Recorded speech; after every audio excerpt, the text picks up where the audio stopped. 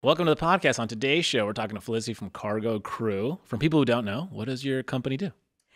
So Cargo Crew is the modern uniform. So we design fashion-forward, quality, contemporary uniforms that we really want staff to wear. We want people to feel good in uniform. In the kitchen, where? What people are their uniform? We're complete front to back offering. Okay. So when I first started the business, we started with 4 denim aprons.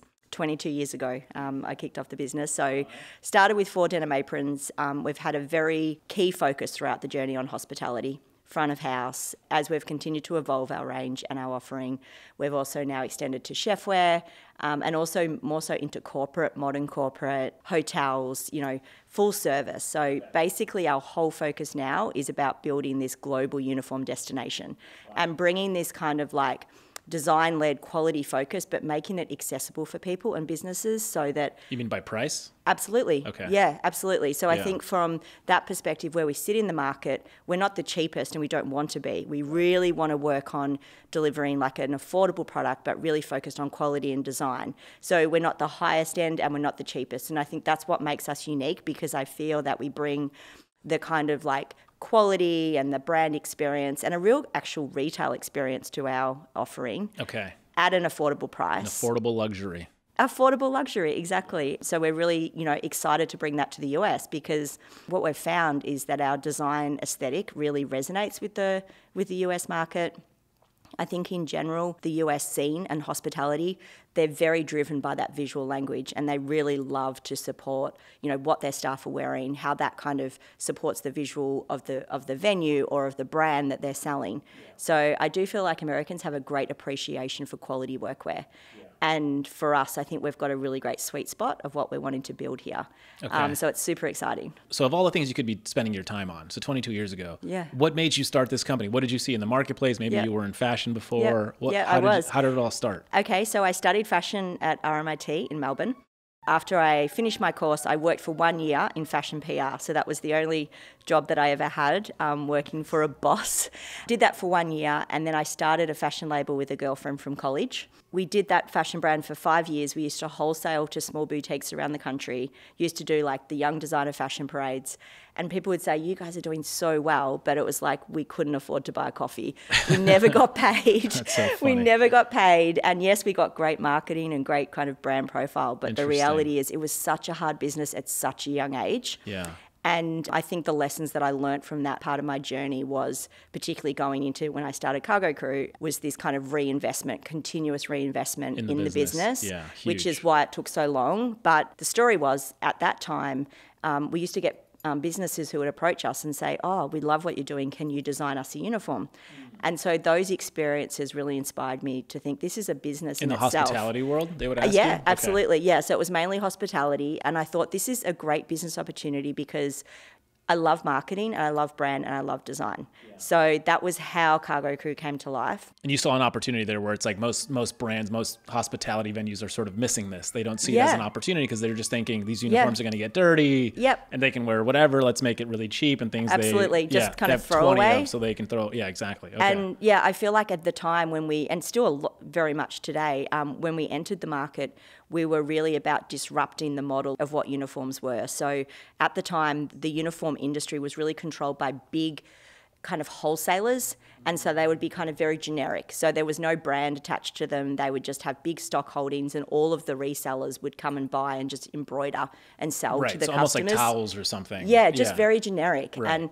And so I think that, from the start, our approach was we wanted to bring that direct design quality product to the market and service those customers directly and build that relationship with our customers. So basically, I started off on my own, and then about 6 years in, my sister joined me in the business, and her background was advertising and creative copywriting and service. So she basically was working in London at the time. I'd started the business and was on my own for 6 years, had my children, and I was working in the backyard still in an office that my husband had built. Wow. Mom CEO. Yeah, that's it, right? Wow. It was a hustle. And then my sister said, I'm going to come back to Australia. I'm going to come work with you. Let's build the business together. And so the minute that she came back, she was in the backyard with me in this tiny office. She's like, we've got to get out of here. And it was actually just when the GFC hit. So at the time, we were like looking for a way of how we could afford to move into an office space. And one of my good friends who ran a PR agency at the time was scaling back just because of everything that had happened with the GFC. So we ended up moving in with them into this office. PR. And so we had colleagues and we had like other people. And it wasn't PR. just the two of us. And we had this presence because we had this beautiful office that it kind of elevated us straight away into being like a business that had a presence, a physical presence. Fascinating, yeah. So we did that for many years from the, and really at that time, the business was focused on the Melbourne market. Like we were a local business. We used to service a lot of big brands like L'Oreal back in the day, other kind of corporate businesses. And it was in around 2010 that we decided that we wanted to create a range that we could sell from stock. So prior to that time, everything was custom made. So we would do, everything was bespoke programs. So like literally like tailoring? Like Yeah, you would correct. measure people? Okay, Yep. wow. Yeah, it was all custom made and it was very bespoke. It was very bespoke. And the thing with bespoke is it's good because you can get exactly what you envisage, but the reality is of the minimums, the reorders, the cost, it's very expensive and time consuming. And so what we decided to do around 2010, we were like, we want to produce our own line that we hold in stock. We can sell direct to customers and that there's no minimums. And that was our philosophy. That's smart. And so then we started with the 4 denim aprons. And at that time, we then built an online store. And I remember at the time talking to an embroiderer of ours who we'd used for years. He used to embroider for us even back when I had the label. So I knew him very well, and he did a lot of embroidery for different uniform businesses. And I said to him, we're setting up this online store for uniforms. It's going to be like a really kind of direct fashion model. And he's like, Felicity, uniforms online doesn't work. It's not going to work. And I was like, what? Like we'd already spent... Why did he say that? I don't know. I think he just thought that like people don't, understand the purchasing of a uniform online. They want to be able to have that direct interaction. Interesting. Well, So he was wrong. he was wrong. He was wrong. And I think what's been really exciting about the journey after we launched online, we went from being a Melbourne business to a national business. And then within probably around 3 months, an international business in the sense that we used to have people email us and say they found us online, can they order? Right. And so I remember our first international order was from a coffee house in Mexico. And like you should have seen, at that time, there was probably around 4 or 5 of us in the business. And so we were running around the office going, oh my God, we just got this email from Mexico. And so we used to process the international orders offline. And then over the years, we built, obviously, international shipping, and we now ship to over 80 countries. But what's really funny about it is if you think about the growth of the business over 22 years, starting with a very bespoke offering, moving into doing, a small range, building on that range, and then really along that journey also building the tech capability and the service capability to be able to service customers. That's been a really big part of it. And so my husband has always been behind the scenes. He built the first spreadsheet of how we used to take orders. But then over the years, he's implemented all of the systems. So between himself and my sister and me, we have a very diverse kind of skill set, and I think that's been like our secret sauce to success as well. And then over the time, we've built an incredible team who are very ingrained in the business. They really love, I think, the quality and selling that to customers and really servicing our customers to deliver value. So it's not just the product, it's the whole offering. It's the curation of how you can put together the right look for your business, understanding that. And then also within HQ in Australia, we have a full embroidery service offering. So we can also embroider and customise our pieces. So yeah, it's been an incredible journey, and the website has just given us a window to the world. Was it always called Cargo Crew? No, so at the start, we've been through a couple of name transitions. Say, okay. But we originally were Cargo Apparel and Merchandise, because we used to do a lot of custom merch as well back in the day when I was talking about when we used to do the bespoke product. So example for L'Oreal, we used to make all their gift bags and all of their kind of swag product. And then when we started Cargo Crew, we thought that this little apron range would be just a bit of a side offering. And then over the years, like probably within 3 years, it became the more dominant revenue stream for the business, and the online business just continued to expand. And so, yeah, the servicing of building out that capability to service so a lot of people obviously buy online, but what also happens is online is how we've attracted all of the customers over the years. Sure. It's been very much organic. More very organic. I mean, obviously we've always had SEO and Google and all of the paid social strategies, but over the years it has been our main channel, has been our website, and then the servicing that happens offline has been something we've continued to build. So that's something that I think it's almost like an agency style offering when you're dealing with customers and corporates and businesses. They expect that same kind of service. And I think from day one, with my sister being in advertising background, we've kind of really ingrained that into how we service our customers. And I think generally, like, we really attract businesses and individuals who really want to invest in their staff. You know, everyone knows that people are your biggest asset in business, right? Not everybody knows that, but they should. Shockingly. Well, they should because, yeah. like, you know, they're at the forefront. They're representing your business. They're representing your brand. Of course. And I think at the end of the day, for us, there's a couple of parts to it. It's like, if people working feel good, they're going to be, like, in the right mode for delivering good service, which is going to deliver good customer experiences, and they're going to be memorable. And all of those things, they all add up to the ultimate experience for the customer who then comes back. Yeah. I'll give you a story, a quick story. Yeah, so we sure. have a mart in Mar Vista, and we brought in a new GM from Whole Foods. And the first thing he did was immediately put everyone in aprons, everyone that works there, the whole front of house staff. So Identity. it's like a mart with food. Great. And before that, there wasn't any identity. And all of a sudden, it's like, you know, and I'm sharing the story so people sort of think about it because it feels so simple. But what happened to the customer experience is now the customer knew if they needed something, whether it was another drink or a spoon or a napkin, they knew exactly who to ask. And all of a sudden, it was basically like the people with the aprons are the experts. And so if I see a product but I've never tried it, who do I ask? Oh, let me find someone with an apron. And then I say, hey, what is this offering here? Totally. And it was incredible. And like sales went up. Yeah. And it's like such a little thing, but I'm saying it because, it sounds nebulous, but as someone who just witnessed it in real time, it changed the entire feel of a space. Absolutely. And it translated to revenue. And it's such a simple thing. It is. In theory. If you actually think about the apron, even forgetting all the other uniform pieces that we do, as an entry price and an entry product, it's very affordable. And it has so many jobs, like exactly what you described. It's like the humble apron can do all of that. It can unite people so that they're easily identified for customers. It protects clothing. It has those practical and functional purposes of what it was built for, but it does so much more, like exactly what you were saying. It's like this kind of touch point, this visual kind of like, okay, that memory of what people associate with their experience. And it's so frustrating when you're in a really busy venue or even in a retail store and you can't find the stuff. Like, if you can't find the stuff, you're like, where are they? If you can't identify them, it's so frustrating, particularly when you're in a hurry. So, like, for me, starting with an apron is the best way for businesses just to kind of, everyone feels uniform, everyone feels united, and it's very inclusive. An apron looks good on everyone. So it's like such a simple way to really kind of like create that magic within a brand or a venue. So I support exactly what you're saying, obviously, but I've seen that as well. I want to do this thought exercise. So here we are. We're going to open up a sports bar. Yeah. In my head, I thought, okay, cool. We're going to put all the staff. We're going to let them choose like a jersey that represents their hometown. Cool. And then a part of sports is memorabilia. And so we can have, like, we can make custom patches for the people who were there on day one. Yep. And then every year or every like big game, we give patches and the people just add the patches to the jersey. Then at some point I was like, well, that means everyone's going to have a different jersey. And if it's a game day, maybe the jersey just gets lost because in theory, like if let's say I'm, from Massachusetts and I have a Boston Celtics jersey on and the Celtics are on, anyone, I guess, in theory, could look like they work there. Yeah, right. That's true. And so then it's like, okay, well, that's probably not a good idea.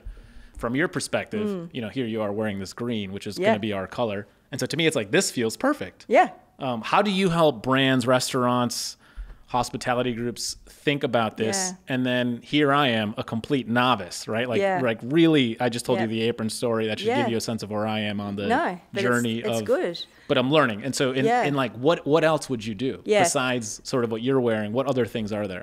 Well, I think, first of all, as far as how we service our customers, we would want to understand from them, what is the venue? What's the vision of the venue? What is the experience that the customer's wanting to deliver?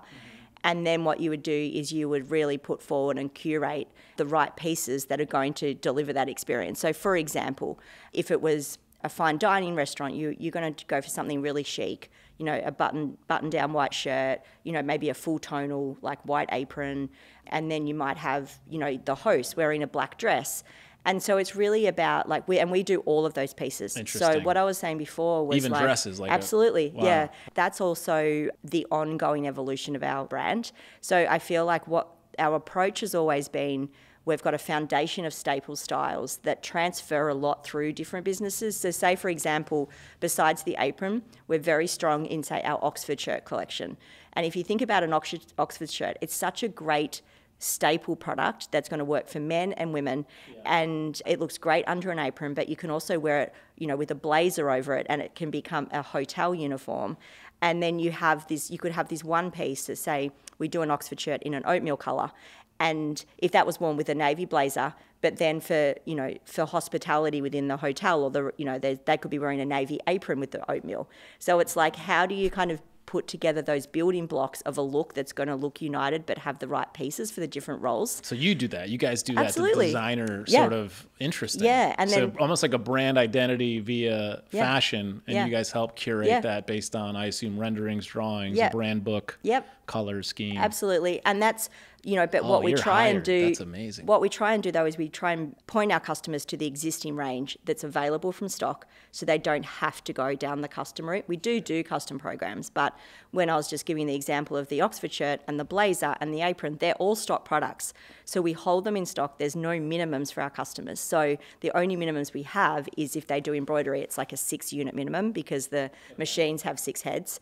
But it's all about delivering that convenience to our customers through uniform curation. So I think where the skill and the kind of design element comes in is it's all of our experience over the years of continuing to build out what are the new products that our customers need, so that we can continue to dress, as I was saying earlier, front of house, back of house, managers, and have those different layers of a uniform, but still ensuring that within our collection it looks coordinated and united. And then there's so many ways we can then customize that level up for a customer, say a handkerchief, a tie, embroidery, apron straps. So we kind of offer little interesting customization elements that are easy for customers. They're not expensive, and there's usually minimums and not too bad. So I just think it's about being innovative. I think these days you want to keep it simple for your customers.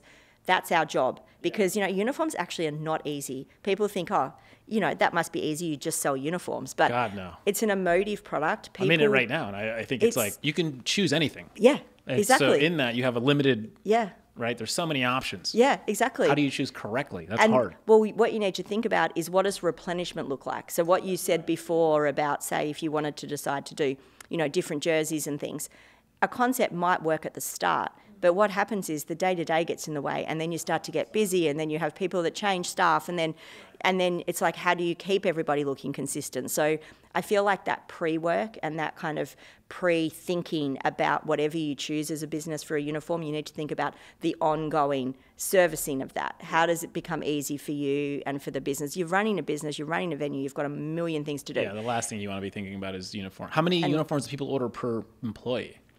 It really depends, but on average, if they're a full-time employee, it would be between 2 to 3 outfits for a week. And then for casual, it tends just to be like one or two. And is there a secret to the fabric in terms of Absolutely. Okay, so what is the fabric? Because I can imagine it can get pretty dirty pretty quick. Yeah, absolutely. I mean, that is absolutely part of, I suppose, where my design background comes in. The team that we've built have all kind of come from industry. And as it relates to our fabrics, we are so particular about the fabrics that we use, and we make all of our fabrics ourselves. So basically, over the years, we're continuing. You make it yourself? Yeah. So we specify the fabrics. We develop them with our mills. We have them all tested, and we wear trial fabrics before we put them into the range, because it's not like fashion where you go, I'm just going to launch something. It's basically like you want something that's going to be cleaned or be able to be cleaned quickly. Correct. But also when we bring our product into our range, it stays there for many years. Like, it's not like it's a fashion item where it's just in and out over the next few months. So the commitment to the quality and the durability of the fabric, it really starts with fabric from a uniform perspective, because that is what is going to have to survive. And then it's like, how do you bring the design elements and make sure that it's comfortable and functional all in one? But I think what's really unique about what we do, it's like, we know what works, but we're always continuing to innovate. We're very driven to continue to look at sustainability, how we can make our fabrics more sustainable. So as an example, over the past 12 months, we have transferred all of our virgin polyester to recycled polyester in our aprons. So what that means is now every apron that has polyester in it is made from at least 4 recycled plastic bottles. So we're really wanting to ensure that the product that we put out there has the environmental impact that we want to be able to continue into the future of reducing our impact as a business. And then we also have like full certification for our shirts and aprons for a standard called Okiotech 100. It's like the global standard for no harmful dyes and chemicals in the fabrics. And to get that certification, you have to have every single thing of the product tested: threads, labels, yarns. And so they're the things that we're doing and continuing to do to improve our product. So it's just, for us, it's just not set and forget. And I feel like as a business of tomorrow, if you want to be a business of tomorrow, you have to continue to ensure your product is as clean as possible, that you're continuing to, iterate how you're putting a product out there. But ultimately, as a uniform, your uniforms should be durable, but we also want them to last as long as possible, because that's the sustainability piece for us as well. So I guess back to the previous point that we spoke about earlier around, we're not the $10 throwaway apron, and we don't want to be. We don't want to be in that promotional. How much is an apron? What's the price range? Well, the price starts at like $39.99, or actually for a waist apron, even cheaper, like $24.99, I think is the cheapest. That's reasonable. It's really reasonable. And then the range goes up to about... How much is that what you're wearing right there, the custom? I don't even know how to describe it. These are $169.99. And what's the material? So this is a cotton elastane stretch, super comfortable. And so what we do with these are garment dyed, which gives it kind of like this almost denim look. So what we can do as well for a piece like this, we could customize a bright pink if there was a brand that wanted to wear that. And so it's really fun. It's such a fun, the all-in-one, one and all done approach to uniforms. Very inclusive size-wise, so comfortable. We've had a lot of people here in LA going, like last night we did this dinner and there was a personal chef that was there, and she actually grabbed one of the boiler suits that we had on display and she went to the bathroom and put it on and came back in and paraded it. And she's like, this is my new uniform. And I think that's what's really interesting as well about what we're doing, because obviously our key market is B2B, and we love servicing businesses and expanding our network of all the amazing brands that we're dressing. But then there's also this crossover between business and individuals. And it's like this of like... The individual's your ultimate sort of consumer. Exactly. Yeah. And a lot of the customers that we service online, even like home cooks for our aprons, and we personalize them with names like, this name that I've got here. And I think what's really great about that is, even if you look back a little bit into history and the impact of clothing and that identity that clothing can bring, I feel like if you're a creative, if you're a baker, you have a baking business, or a florist, a home chef you want to show up in a professional sense, but also in a way that kind of represents your creative difference. And I feel like within our designs and our workwear, we're doing that, and we're crossing over into that as well. And I saw that in action last night, which was really exciting. But, I think about back in the day, like Picasso, he wore a striped long sleeve t-shirt. Like, people recognize him for that uniform. Yeah. And so I think there's so much power in how you show up, right? Visually. So whether you're a business, whether you're an individual, and I guess we're kind of so passionate about that it's like there's a lot of fun to be had as well with our brand. Of course. Like this jacket I'm wearing, this is what I call Nick knows this, the developer jacket. Right. And so when I'm wearing this jacket, this is your uniform. It means you're in the mode. I'm in the developer mode, or I'm meeting city officials. Yeah. There's something happening on the development side where the jacket will match the audience, and so then they know like, oh, he must be the developer. 100%. Really interesting. Exactly. Whereas like if Chef had this jacket on, I would be like, you look confused. Yeah. Where are you going? You've never wore a sports coat. 100%. But if he wears what you're wearing, which he does when he makes these videos, it's interesting. Yeah, absolutely. I want to ask you this question because I'm fascinated. So 2010, you launch online. it.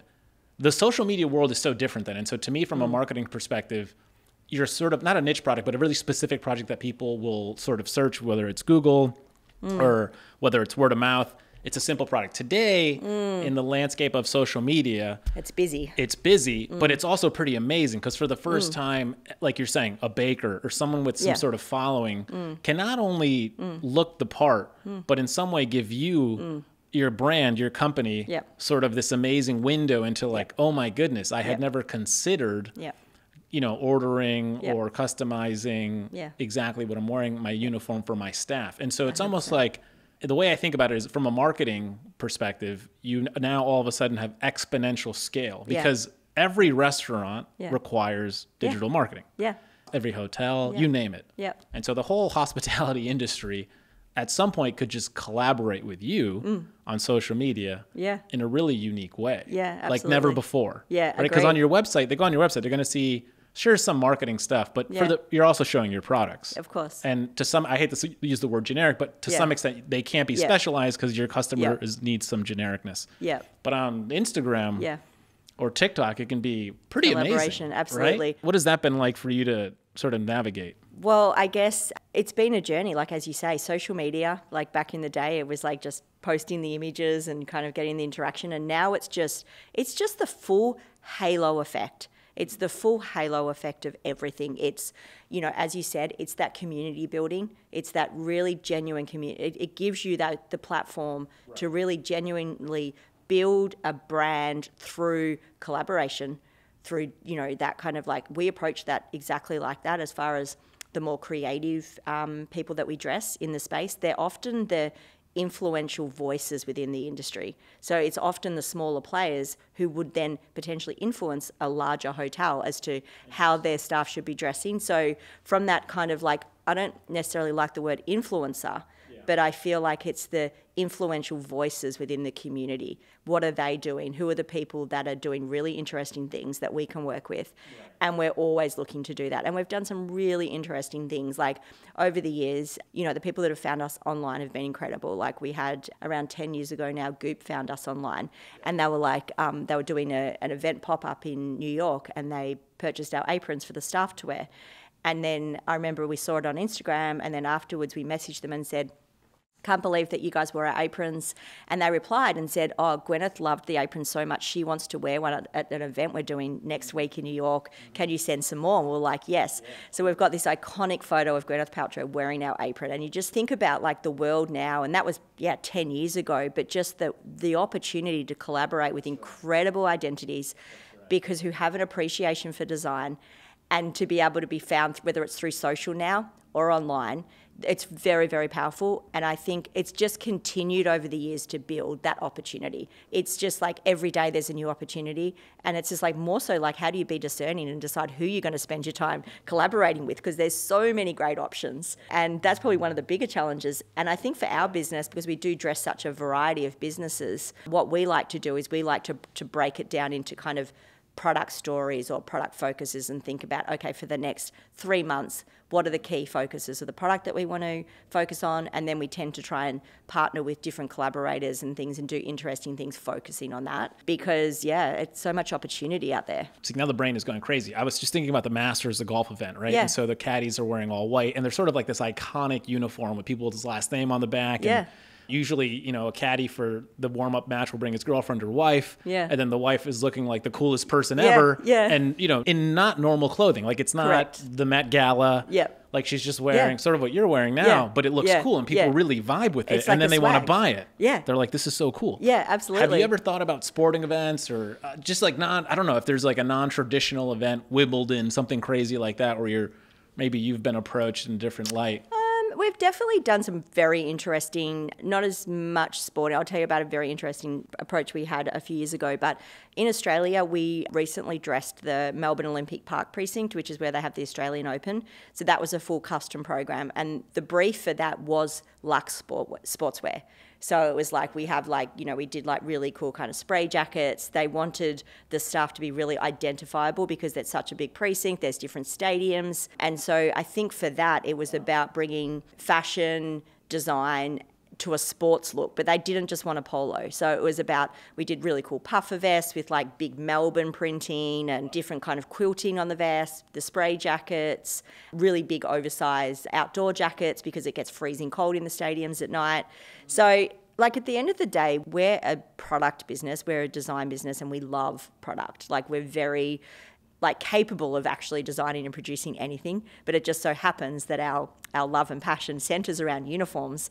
So how that translates really depends on the customer requirement. Outside of our existing cargo crew range, I feel like that is very specific as far as the full modern uniform offering. But, adjacently, we work with incredible organisations and also do full custom uniforms. So I think through our experience over the years, it's all about the fabric, and then how do we listen to the customer? What are they looking for? We bring the fabric and the design, and that translates really to so many businesses. So it's super exciting in that way. But one of the really exciting projects that we did, it was just before COVID, and we got an approach from Claus Meyer's team. So Claus Meyer is the co-founder of Noma in Denmark, and obviously world famous restaurant. And he was opening a Nordic food hall at Grand Central Station in New York. And this was before COVID, so it was before it was kind of normal to have Teams calls and video calls all the time. And so at that time, you know, the people in New York who were setting it up for him, they found us online and they were like, we're talking to a few different vendors. Can you tell us more about your product? And I remember at the time we gave them a tour of our showroom on Skype. At the time, we're like, this is our range. And so they were talking to a few different people. They were in New York. Claus Meyer was in Denmark. We were in Australia. They ended up selecting us as the vendor for the project. And you think about just that kind of, we never met them in person, but we had the right offering that translated to this food hall experience of what they wanted. So, you know, we've had a lot of things like that happen where you go, we know that our look is quite transferable across countries, and that's why it's so exciting now that we're here in the US. Like, I've been here this past week. We did our first trade show in Chicago, which was the National Restaurant Association show. NRA. Get your gun ready. Yeah. National I'm Restaurant. a card-carrying NRA member. Yeah. And that has been so fabulous to not only meet existing customers, but the 3 days that I was at the show, the amount of people that came up. I think our brand has that kind of happy element to it. There's a fun element. There's colour. There's like people just were like, oh, what are those aprons? What's those boiler suits? Tell us about your business. And I guess coming back to my earlier point about the American culture in generally having a great appreciation for workwear. I mean, obviously a lot of the customers that were at the show were in hospitality, and they were either in restaurants or they were culinary schools or they were organisations supporting training and all of that for hospitality. So many amazing customers that we spoke to. But they just all had this appreciation for how they wanted their staff to look or how they want their business to show up. Mm-hmm. And I think that's what we're doing. And to be able to now bring that to the US, I suppose, in a more formal way. We have been shipping to the US for many years, and we do that every day. But right now, the stage that we're in is we have people on the ground now.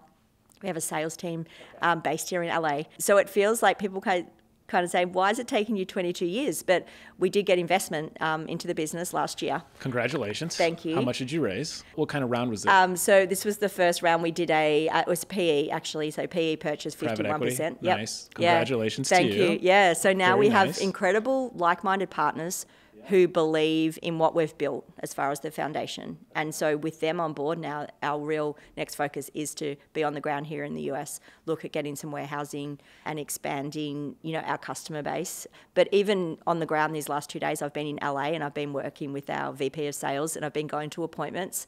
Joey. Joey, you met Joey before. Yeah. And I mean, she knows everybody in LA, I have to say. She's an absolute legend. But it's been so fascinating going to the appointments with her and kind of understanding a lot of the product that people choose and like kind of gravitate to are the same styles as Australia anyway. So there's just this very kind of like-mindedness of the design, I think, sure. The aesthetic.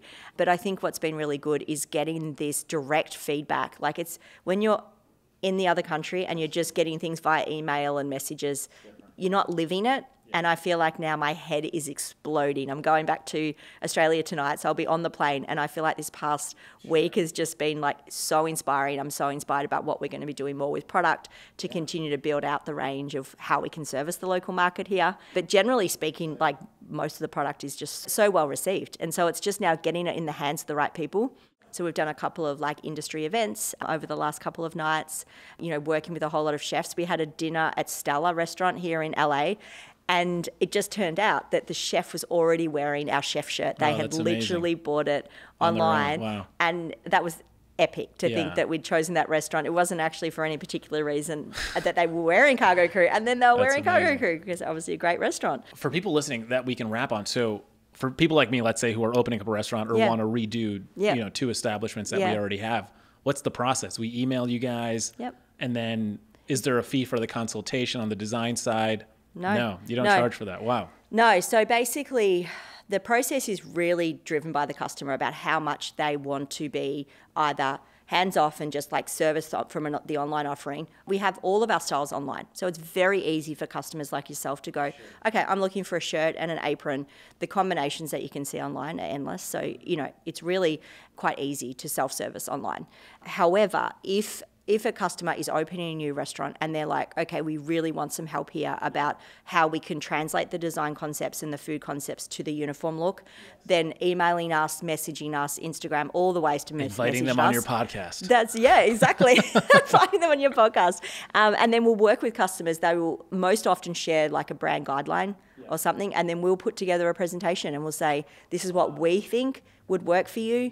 And then this is how we could embroider the product. Having the embroidery in-house, we control the whole service of the order. So basically, we can control the quality of the embroidery. We help work out the best placement, and all of that can be done online. Yeah, we've got our service team in Australia, but we're servicing a lot of customers now in the US. So I think that's the best place to start if you're opening a new venue and you really want to have that kind of assistance in how do you curate that look. And I think because we work with so many customers, we get the insights as well as to how things can come together and being like, people thinking differently. Yeah. What doesn't work. Yeah. What are bad ideas? What are great ideas? And we're very open about that. Like, I feel like that's part of our offering is that we think, well, what's the environment? Is it a bakery? Is it this? Is it white dirt as opposed to which is what bakery is, which is flour, as opposed to a wine and meat co or something. So I think we'll always want to find out those practical elements to be able to service the customer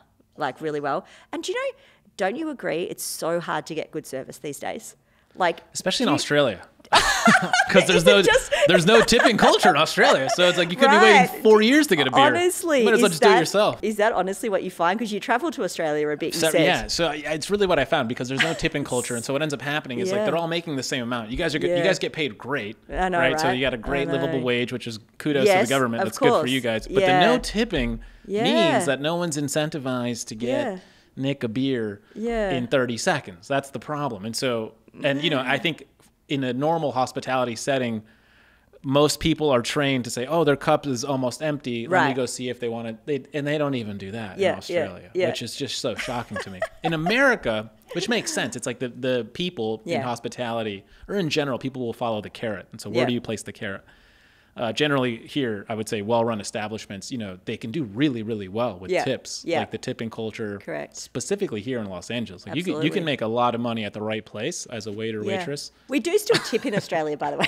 You do? Yeah, absolutely. Oh, maybe that was my problem. Maybe someone said don't tip and then they didn't give me any service. It's not 100% mandatory like here, but I still think that at the good restaurants, most people still tip. Yeah. But it is definitely a different tipping culture, as like what you said. And as you said, the wages are higher. It is a different, having been here these past few days at restaurants and things, Yeah, what is your take? Well, the one thing that I find really fascinating is the valet service. I'm like, what? Well, there's no parking anywhere, so No, I know, but it's the same in Melbourne in the city, obviously not to this degree, but you still have to go and find your own car park in a car park. You don't have someone do it for you. And I'm like, this is amazing that someone would do this. So you like it? Yeah, the little things like that are really fun. The places that do great valet remember you in the car. They won't even need your ticket. And so there are certain places here in LA that are to that degree. And that's sort of to go back to the service component. Yeah. Where that little thing blew me away. Yeah. And as someone in the hospitality game, yeah, I immediately was like, who's your manager? Yes. Please give me their business card. Yes. I'm going to have you run our valet once we're open. Amazing. Yeah. Because it blew me away. Yeah. And it makes sense. Why do I have to hold the ticket? Yeah, that's right? You should just make it easy the for me. The price is the same whether my ticket, you know what I mean? It's the same price. Yeah, absolutely. It's about, make it easy for me, make it easy for the customer. Right. And that's the approach with what we do. It's like there's all those kind of pain points about purchasing the uniform, thinking about sizing, thinking about the minimum orders. I suppose from our size, inventory offering as well, we have a really broad range of sizes so that we're very inclusive, and that's making it easy for the customer. So again, if people kind of go, I might just go to Uniqlo and buy a few shirts, you're never going to be able to get all the sizes you need. You're never going to be able to get the same shirt again in 3 months' time when you have new staff starting, So I feel like the service part, the convenience part of a uniform is very practical. And when you said to me before, what have I noticed here in LA, the one thing I have noticed is it's really the energy within hospitality, it's buzzing. Places are so full and I feel like there's such an amazing dining culture here, such an appreciation of quality food. So I've really enjoyed it. And I also really enjoyed my time in Chicago as well. That was the first time I'd been to Chicago. Another great food place. Beautiful. We went to Go on the Goat, which was amazing. Great spot. That's Boca, the restaurant group. It was so good. So I haven't had a bad meal, I have to say. And so, I feel like it's very similar to Australia, but it's just everything's bigger. Everything's got that bigger energy to it. So we just want to be kind of part of that. Well, tell everyone where they can find you, where they can get your services, where they can buy, where they can find your product. Us very easily online. So it's cargocrew.com is the website. Obviously on all the social platforms. Very easy. We're like on message as well on the website. So you can either email or do live chat. And like I said as well, just video calls as well. We're more than happy to do video calls with customers. And it's so good being able to do that these days, because what you kind of want to communicate in an email that will take you forever to try and articulate, to be able to do a half an hour call and to even just show online and have those conversations, understand the customer needs. It's all part of how we service. So they can find us online and hopefully start to see our product a lot more over here in the States. I'm going to try I'll do my best. We'll get you guys over here. Amazing. For at least 3 locations. Fantastic. Can't wait. And counting. And look out for the Cargo Crew label on the apron so that you know. Once you know, you know, right? Once you know, you know. Yeah, thanks for absolutely. Coming on the podcast. Yeah, thanks so much. It was awesome. Thank you for tuning in. If you enjoyed this episode, share with your friends, your family, or anyone you might think might benefit from the conversation we've had today. And if you haven't already, please take a moment to leave a review on your favorite podcast platform. We'd greatly appreciate it. Your feedback helps us improve and reach more people who can benefit from our discussions. The best way to stay connected with us and get the latest updates on future episodes is through our social media channels. You can find us at Startup Storefront. We'll be back next Tuesday with another great episode. See you then.